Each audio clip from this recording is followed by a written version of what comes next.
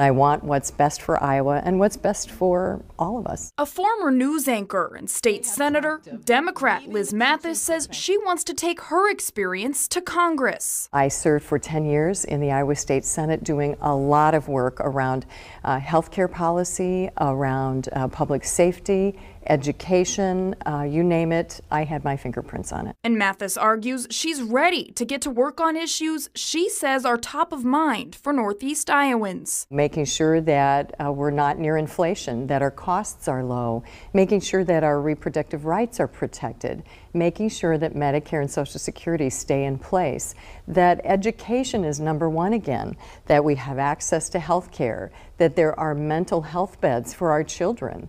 And so those are the things that I would be working on and I'd be very focused on. She's running for Iowa's new 2nd congressional district, hoping to unseat Republican Ashley Hinson.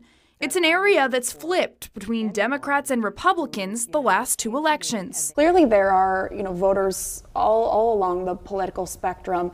If you were elected, how would you represent all Iowans, even those who, may passionately disagree with you on politics? I think my record proves itself that I would work for anyone. I would provide resources for them, certainly guide them to where there might already be help, but also to listen to them and to make sure that we are providing the health care that they need. We're providing the education they need and for their children.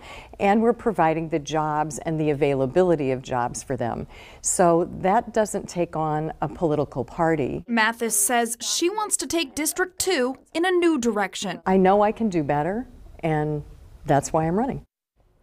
Liz Mathis grew up on a farm in eastern Iowa. She studied journalism at the University of Iowa and then spent decades behind the anchor desk in eastern Iowa. She went on to work at Four Oaks, a nonprofit helping kids with mental health issues, before she was elected to the state Senate in 2011.